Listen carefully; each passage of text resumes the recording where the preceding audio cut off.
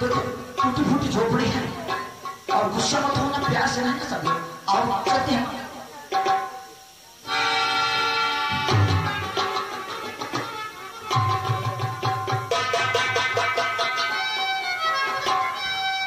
बेटा हम और किसकी है लाडली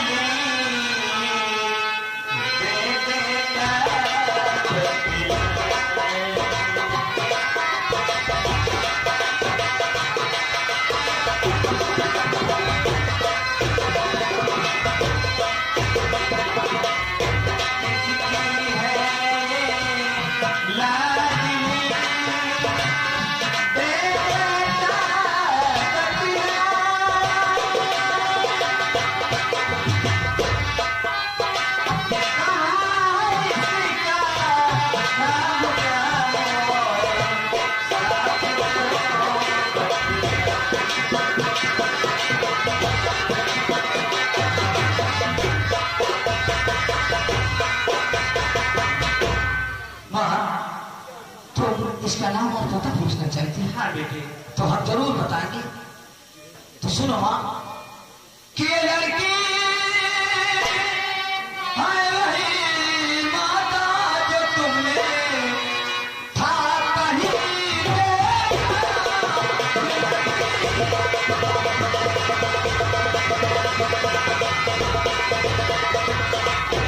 और ये लड़की है वही माता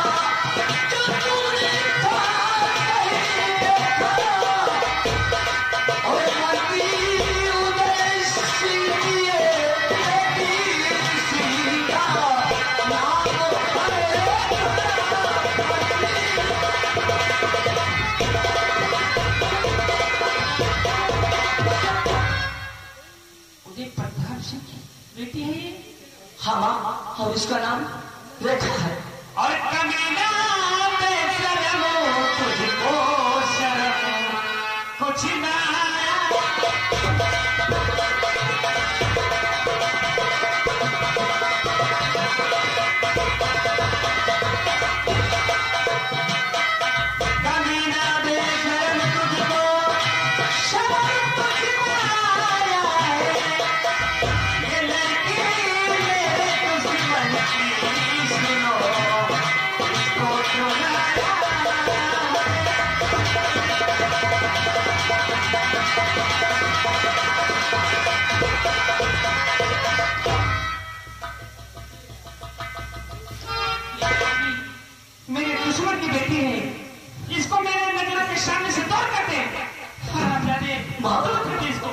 दुश्मन की लड़की है, लेकिन माँ उसके पिताजी से ऐसी कौन सी दुश्मनी है माँ?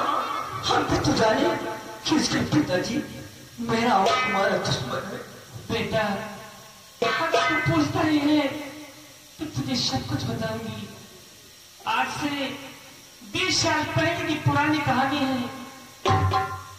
इस रियासत में विजय प्रताप सिंह महाराज रहा करते थे। के यहाँ उदय प्रताप सिंह नौकरी करता था। शेरा सिंह उसका चमचा था। बेटे, राज के हविष में आकर, राज की लालच में आकर उसने महाराज का खून कर दिया बेटे।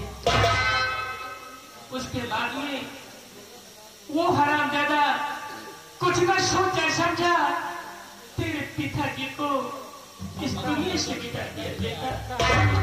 मुझे विधवा बना दिया, मेरी दुनिया में आग लगा दी, मुझे सुहागन से अभागन बना दिया बेटे। बदल की ठोकरे चलाया मुझे बेटे। अगर मारना है तो इसके पिताजी को चाहकर मार, जिसने तेरे पिताजी को जान से मारा है बेटे।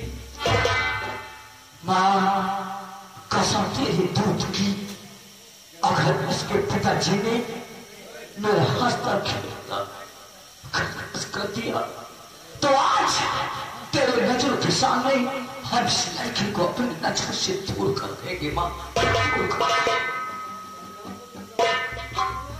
चलो हम इसे जरूर यहाँ से निकाल देंगे।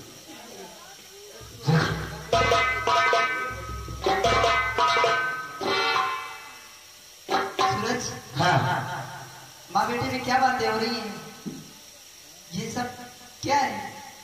देखो रेखा, तुम जिन कदमों से तुम्हें लाए हैं और तुम उन्हीं कदमों से अपनी हवेली के लिए वापस हो जाओ, बस इतना ही कहूँगा। क्या कह रहे हो सूरज?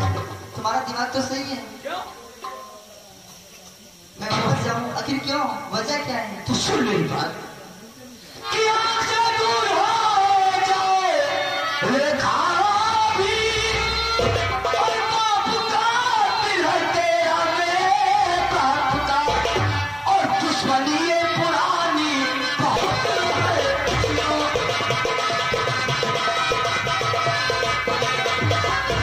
दुश्मनी ये पुरानी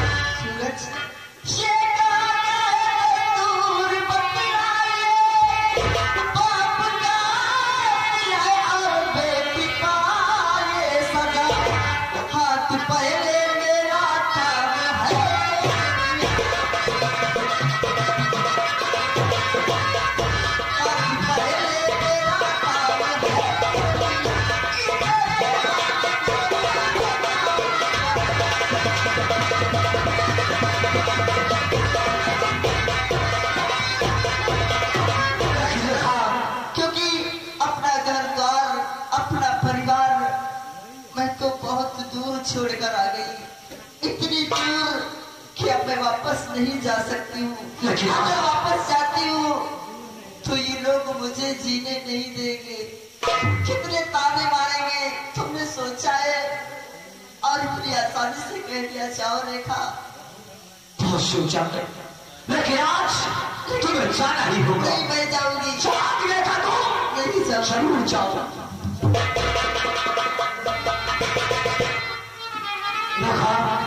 अभी मैं सोचा कि तुम चले जाओ यहाँ से। सूरज, मैं कैसे जाऊं?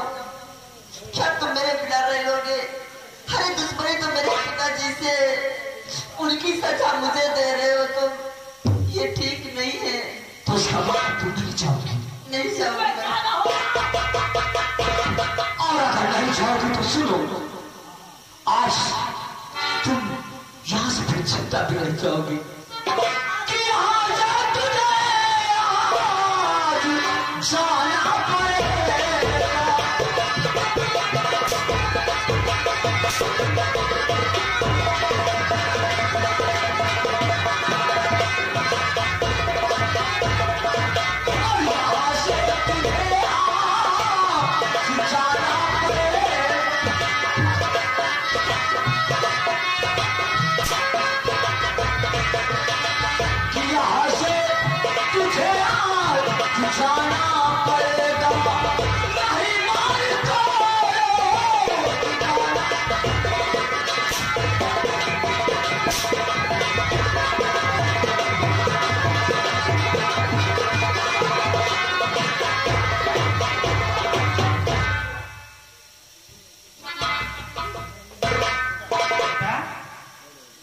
लड़की को क्यों मारता है तू?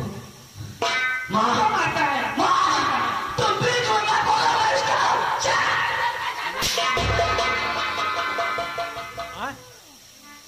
नहीं मेरे राज, अगर तुझको मारना ही है तो इसके पिताजी को जाके मार।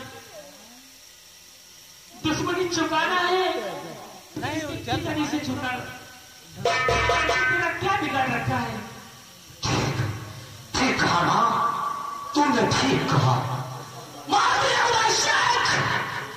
अगर तुम सोचते हो कि मैं तुझे तुमका महाराज बनकर रहूंगा तो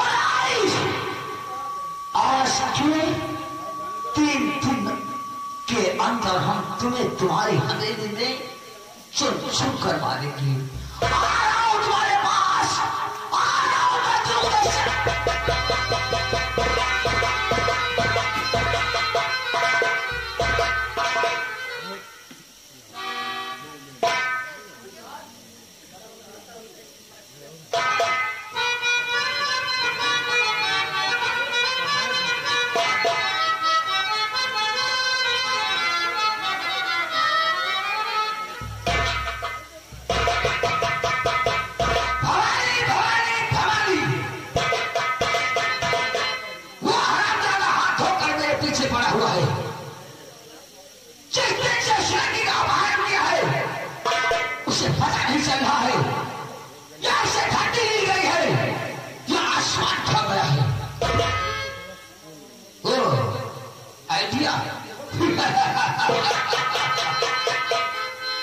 वो साला उस लड़की को लेकर जरूर चंपा बेश्या के झोपड़ी में गया होगा।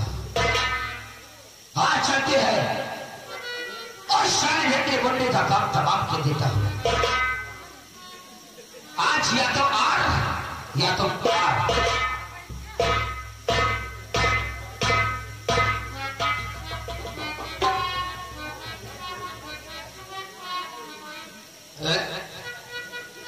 ये तो रेखा ऐसे सो रहे जैसे सांस बहुरिया सो रही है।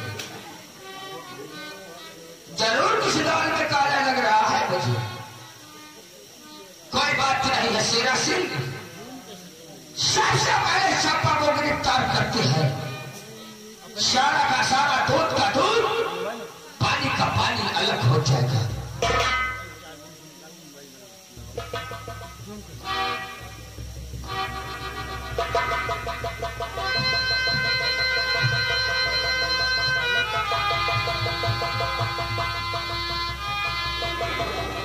अब मजा आएगा कि ठाकुरों से दुश्मनी लेने का इल्जाम क्या होता है, क्योंकि आज तेरी मौत शेरा सिंह के हाथों से लिखी है।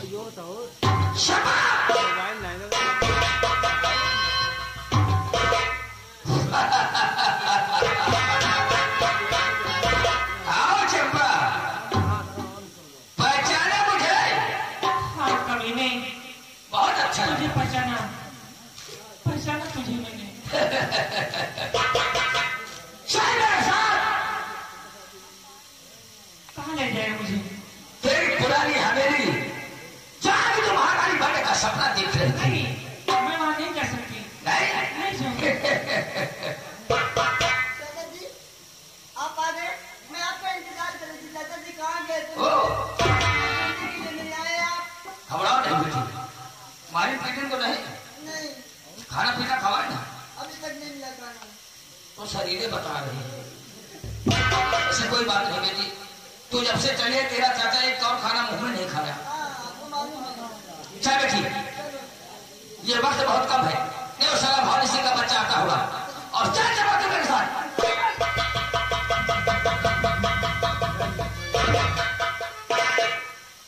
शाह भगवान, मुझे कुछ करना होगा, नहीं तो मत जान खतरे में पड़ जाएगी।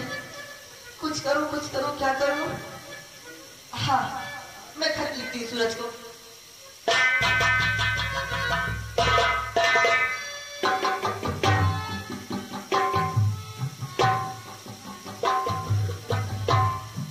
सूरज, तुम्हें मालूम होना चाहिए, तुम्हारे जाने के बाद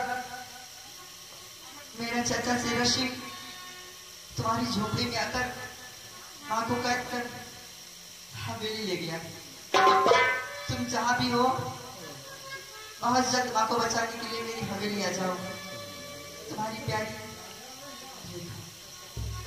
आएगा, बहुत जल्द सूरज जाएगा। जैसे ही खत मिलेगा वैसे ही। और मैं सच्ची माँ को देखती हूँ, मेरी चर्चा करती क्या।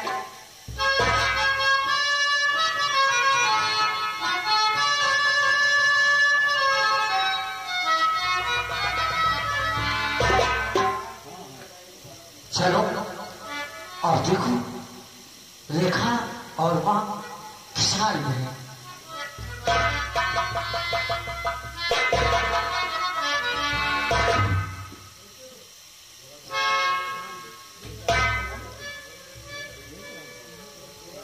सूरज, तुम्हें मालूम होना चाहिए कि तुम्हारे जाने के बाद तुम्हारी झोपड़ी में मेरा चाचा शेरन से गया था और माँ को खेत कर ले गया। अपनी माँ की जान बचाना चाहते हो तो बहुत जल्द हवेली में आ जाओ। तुम्हारा प्यार देखा। तुम कुछ नहीं कर सकते हो, तुम कुछ नहीं कर सकते हो। अगर माँ के सिर पर एक खरोच भी लगा तो कसम माँ के चरणों की सौगात की, उस हवेली में तुम कभी जिंदा या मुर्दा नहीं रह पाओगे। लेकिन आज हम सबसे पहले ही अपने मामा भवन के पास जाए, इसलिए कि आज हम अपने मामा से मदद लेंगे और मदद लेने के बाद अपनी माँ को बचाने के लिए जरूर जाएंगे।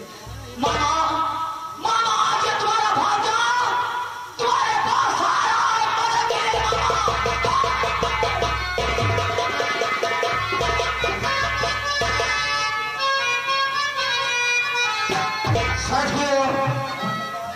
इस पुलिस ने तो हवाले से नाक में दम कर रखा।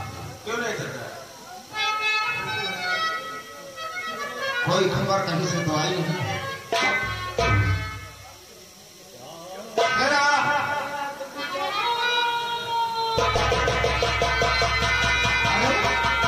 ये तो मेरे भांजों की आवाज है।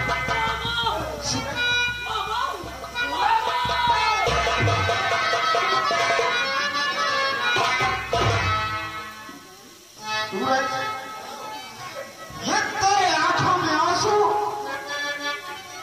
क्या हुआ मेरे मुन्ना? क्या हुआ मेरे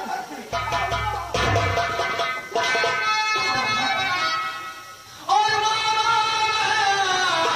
माँ हो गई और भरे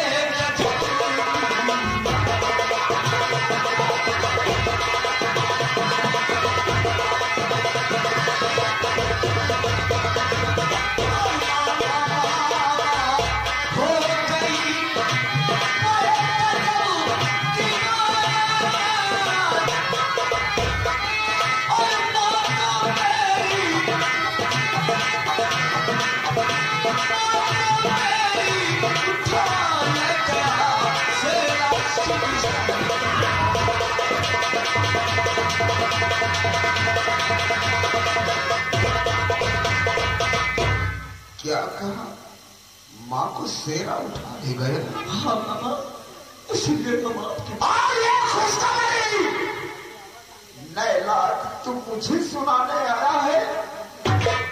तू अपनी माँ की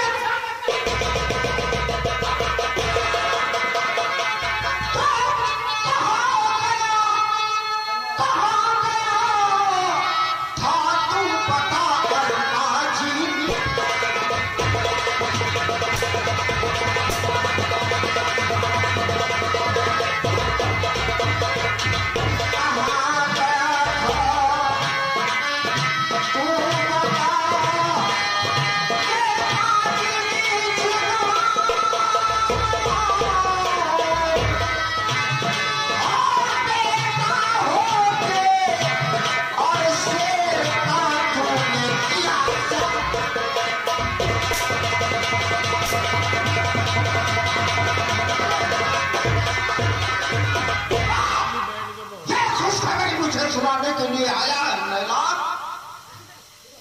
कि तेरा मामा एक सब बहुत खुश होगा। वाह मामा, खुशखबरी लेकर नहीं आई, इसलिए आया तो सुनो मामा।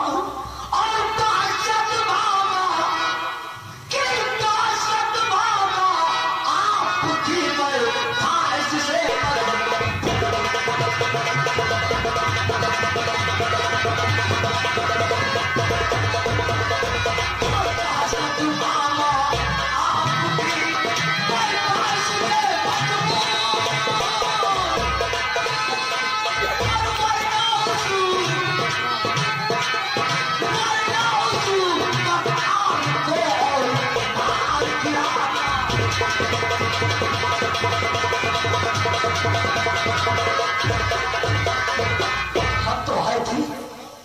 मामा की बात जाएंगे तो मामा मेरी मदद करेंगे।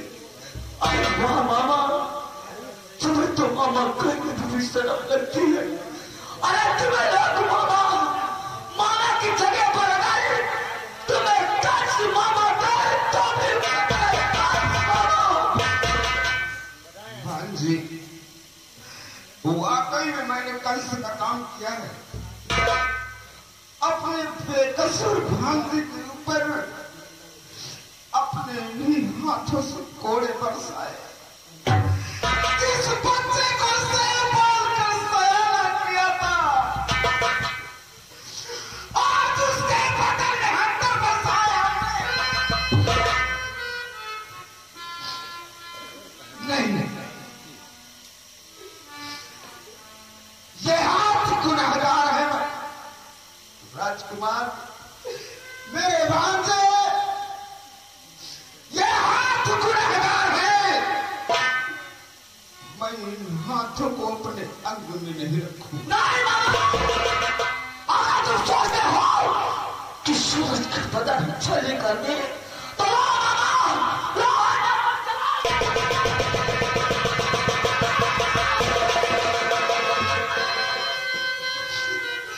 नहीं, बस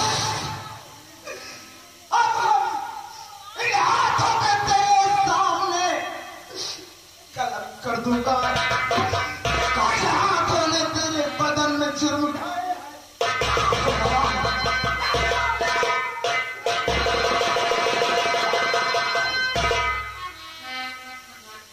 हाथ काटने से कुछ नहीं होगा मामा, कुछ नहीं होगा। अगर इसी तरीके से यहाँ समय बीत जाएगा तो मामा मेरी माँ की जान खतरे में हो जाएगी। इसलिए सबसे पहले हम चलते हैं उस मध्यम उद्देश्य की हमी। आओ मामा, आओ जाते हैं। जय बंदा मैं भी चलता आऊंगा। उस सरदार का नामो निशान मिटाती है। चलिए